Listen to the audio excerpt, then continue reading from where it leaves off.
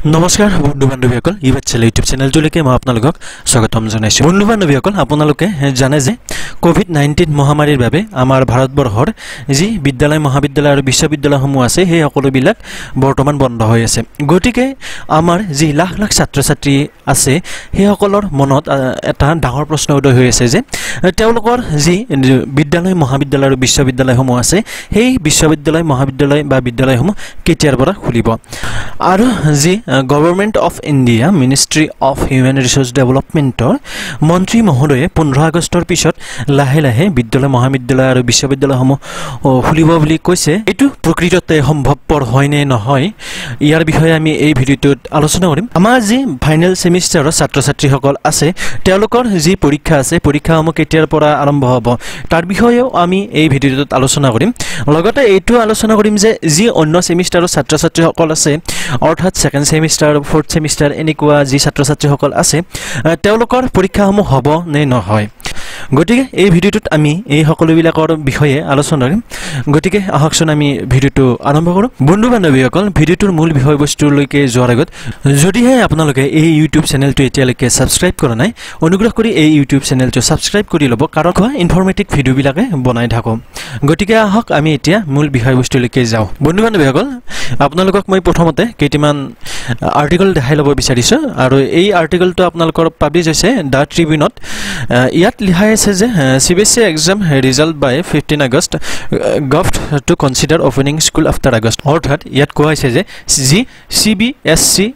পৰীক্ষা আছে পৰীক্ষাৰ যি ফলাফলসমূহ আছে ফলাফলসমূহ 15 আগষ্টৰ ভিতৰত ঘোষণা কৰা হ'ব। Gov two consider opening school after August অৰ্থাৎ চৰকাৰে যিসমূহ বিদ্যালয় আছে বিদ্যালয়সমূহ আগষ্টৰ পিছত খুলিবৰ বাবে প্লেন বনাই আছে পৰিকল্পনা কৰি আছে। মই আকৌ আন এটা আৰ্টিকললৈকে আপোনালোকক লৈ যাব বিচাৰিছোঁ। এইটোত চাওক plan two reopen school after August 15 education minister source. অৰ্থাৎ ইয়াত কোৱা হৈছে যে যিসমূহ বিদ্যালয় আছে বিদ্যালয়সমূহ 15 আগষ্টৰ পিছত খুলিব বুলি কৈছে। ইয়াত যদিও বিদ্যালয়ৰ কথা কৈছে ইয়াত আপোনালোকৰ মহাবিদ্যালয় বিশ্ববিদ্যালয়বিলাকো ইয়াত নিশ্চয় সোমাই যাব। এই আৰ্টিকলটোত মই আপোনালোকক চমুকৈ কি লিখিছে সেইটো কৈ দিওঁ। The government is planning two reopen school across the country after August 15 source in human resource development ministry said adding that the reopening will be subject to situation of the coronavirus crisis at the time. School and colleges across the country have been closed since March 16 shortly before the center announced the nationwide lockdown to contain COVID-19 outbreak. Ako ইয়াৰ তলত কৈছে যে The Human Resource Development Ministry will decide the reopening of school based on guidelines from the Union Ministry and Health Ministry, source said. গতিকে আমি এই দুটা আৰ্টিকলৰ পৰা এইটো ক'ব পাৰোঁ যে 15 আগষ্টৰ পিছত যিসমূহ বিদ্যালয় মহাবিদ্যালয় বিশ্ববিদ্যালয় খুলিব বুলি কৈছে এই সকলোবোৰ নিৰ্ভৰ কৰিব আপোনালোকৰ যি কৰোনা ভাইৰাছৰ চিটুৱেশ্যন আছে সেই চিটুৱেশ্যন ক'ৰ পৰা ক'লৈকে যায়। অৰ্থাৎ কৰোনা ভাইৰাছৰ যি চিটুৱেশ্যন আছে এই চিটুৱেশ্যন যদি ভালৰ পিনে গতি কৰে তেতিয়াহ'লে বিদ্যালয়সমূহ মহাবিদ্যালয়সমূহ বা বিশ্ববিদ্যালয়সমূহ নিশ্চয় খোলা হ'ব। কিন্তু যদিহে কৰোনা ভাইৰাছৰ যি প্ৰভাৱ আছে প্ৰভাৱ বৰ্তমান যিটো হাৰত বৃদ্ধি হৈ আছে সেই হাৰতে বৃদ্ধি হৈ গৈ থাকে তেতিয়াহ'লে এই ডিচিশ্যনটোৰ ওপৰত নিশ্চয় তেওঁলোকে কিছু বিচাৰ বিবেচনা কৰিব। ইয়াৰ আগতে আপোনালোকক মই ভিডিঅ'ৰ এটাৰ জৰিয়তে জনাইছিলোঁ যে যি ministry of human resource development আছে তেওঁলোকে জনাইছিল যে জুনৰ 15 তাৰিখমানৰ পৰা যিসমূহ বিদ্যালয় আছে বিদ্যালয়সমূহ তেওঁলোকে যদি কৰোনা ভাইৰাছৰ প্ৰভাৱ সামকাতে তেতিয়াহ'লে খুলিব বুলি তেওঁলোকে এটা প্লেনিং কৰিছিলে। আৰু যি ফাইনেল সেমিষ্টাৰৰ ছাত্ৰ ছাত্ৰীসকল আছে আণ্ডাৰ গ্ৰেজুৱেট হ'ব পাৰে গ্ৰেজুৱেট হ'ব পাৰে তেওঁলোকৰ পৰীক্ষা 1 জুলাইৰ পৰা 30 জুলাইৰ ভিতৰত সমাপ্ত কৰিব বুলি কৈছিলে। আৰু এইটোও কৈছিল যে আগষ্টৰ মানৰ পৰা আপোনালোকৰ নতুন একাডেমিক কেলেণ্ডাৰ আৰম্ভ হ'ব অৰ্থাৎ নতুন সেশ্যন সিমান মানৰ পৰা আৰম্ভ হ'ব গ্ৰেজুৱেট আৰু পোষ্ট গ্ৰেজুৱেট লেভেলত। বন্ধু বান্ধৱীসকল কিন্তু যিহেতুকে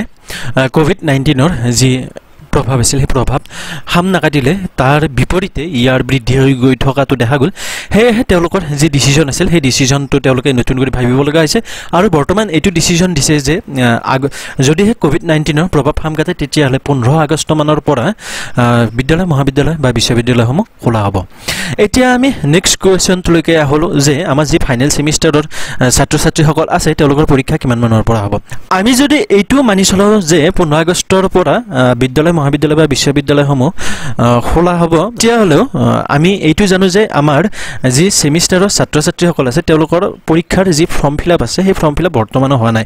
গতিকে যেতিয়া বিদ্যালয় মহাবিদ্যালয় বা বিশ্ববিদ্যালয়সমূহ খোল খাব তেতিয়া পিছতহে তেওঁলোকৰ যি ফৰ্ম ফিলআপ আছে সেই ফৰ্ম ফিলআপ আৰম্ভ হ'ব গতিকে আগষ্টত পৰীক্ষা হোৱাৰ একেবাৰে চান্স নাই আমি এইটো মানি লৈছো যে 15 আগষ্টত বিদ্যালয়সমূহ মহাবিদ্যালয়সমূহ বিশ্ববিদ্যালয়সমূহ খোলা হ'ব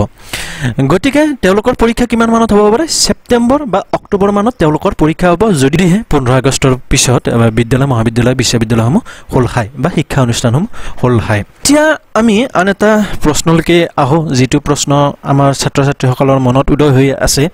যে ফাইনেল সেমিষ্টাৰৰ পৰীক্ষা হোৱাটো একেবাৰে সিউৰ অৰ্থাৎ হেতু পৰীক্ষা হ'বয়ে আহো আমি যি ফাইনেল সেমিষ্টাৰৰ ছাত্ৰ ছাত্ৰী নহয় তেওঁলোকৰ পৰীক্ষা হ'ব নে নহয়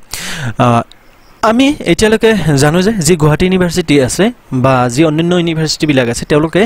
এতিয়াও কোনো ধৰণৰ গাইডলাইন দিয়া নাই যে যি অন্য সেমিষ্টাৰৰ ছাত্ৰ ছাত্ৰীসকল আছে তেওঁলোকৰ পৰীক্ষা নহয় বুলি গতিকে আমি এতিয়াও এইটোৱে ধৰি চলি থাকিব লাগিব যে তেওঁলোকৰ যি পৰীক্ষাসমূহ আছে পৰীক্ষাসমূহ হ'ব আৰু আমি এইটো ধৰি কিনে আমি নিশ্চয় আমাৰ অধ্যয়ন আগবঢ়াই লৈ যাই থাকিব লাগিব কাৰণ যদিহে পৰীক্ষা নহয় তেতিয়াহ'লে ইউনিভাৰ্সিটি বিলাকে নিশ্চয় নটিফিকেশন দিব ইউনিভাৰ্সিটি বিলাকে নিশ্চয় গাইডলাইন দিব যে তেওঁলোকক কেনেকৈ উত্তীৰ্ণ কৰা হ'ব যেহেতুকে বৰ্তমানো কোনো ধৰণৰ নটিফিকেশন দিয়া হোৱা নাই হেহে আমি এইটো ধৰি ল'ব লাগিব যে আমাৰ যি পৰীক্ষাসমূহ আছে সেই পৰীক্ষাসমূহ হ'ব বুলি আমি ধৰি ল'ব লাগিব আৰু সেই হিচাপে আমি নিজৰ অধ্যয়ন চলাই যাব লাগিব গতিকে বন্ধু-বান্ধৱীসকল এই ভিডিওটোত ইমানেই আছিল যদিহে আপোনালোকে এই ভিডিওটো ভাল পাইছে তেতিয়াহ'লে অনুগ্ৰহ কৰি ভিডিওটো লাইক কৰিব ভিডিওটো শ্বেয়াৰ কৰিব আৰু এই ইউটিউব চেনেলটো সাবস্ক্ৰাইব কৰিব ধন্যবাদ জয় আই অসম